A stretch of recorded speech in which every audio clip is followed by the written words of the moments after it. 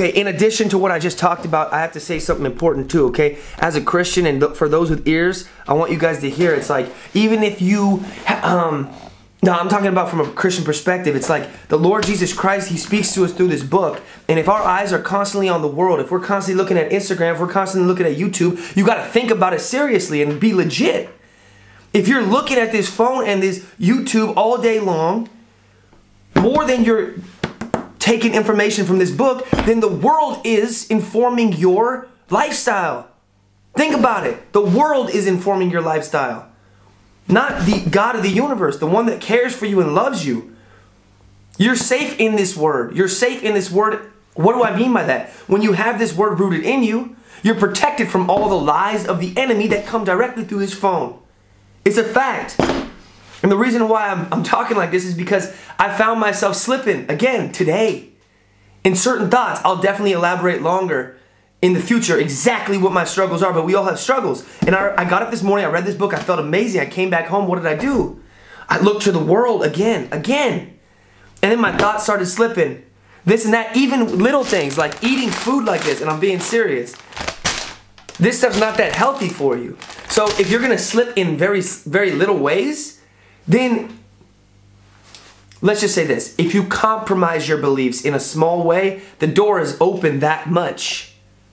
Okay? From here it doesn't look like that much, okay? I'll just do a little thing that I don't really believe I should do. But eventually, as time moves on, oh look, it gets bigger. Oh, the door, oh, now the door's open. Boom, now you're in sin. Now you're not living a life that you want to live. So it's better just not to open the door, in my opinion. Okay, I've lived 28 years. Don't open the door. Why open the door? People say, hey, you want to do this with us? It's just one time. Say no and leave. That's what I think is best. Yeah, because living according to God's word is so important, because God's going to come back one day and we're going to see Him. We're going to meet Him, and we're going to have to answer according to all our deeds. And this isn't something that we should be scared of if we're living the right way. So live the right way. We don't have to be scared. We've got to be joyful. You know what I'm saying? And this isn't God trying to punish us. He's trying to give us the best life. So anyways, I hope this struck a chord with somebody. If you've got something to do, I'm talking about in your relationship with God. It's like, don't compromise. Number one, put this book number one. Number one, turn your eyes away from worthless things, which would be the world, and preserve your life according to God's word. That's a verse in the Bible. Yeah, hope it encouraged you guys. When I have more things to say, I'll say it. And if you want to, I have another YouTube channel. The link will be in the description. All the times that I've talked about God's word. I just started putting these videos at the end of my main channel videos, just because I think, people that didn't even know or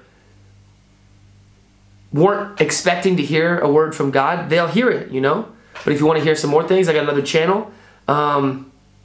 Yeah, God bless you guys. Like, I feel like my mission here on earth is to preach the truth. And the truth is right here.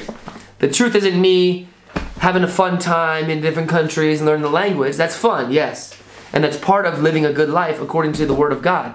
It does say that you seek first the kingdom, and He'll give you all the things you need to live a good life. It says, delight yourself in the Lord, and He'll give you the desires of your heart. And I've found that true in my life. I'm delighting myself in the Lord. Am I perfect? No. But I want to do that, and I try my best to do that. And now I'm able to travel the world and make a living doing things that I love. And I think that is a blessing from God, that He has given me things that I love to do. And at the same time, I'm able to preach His word. So, yep, let it be an encouragement for those with ears.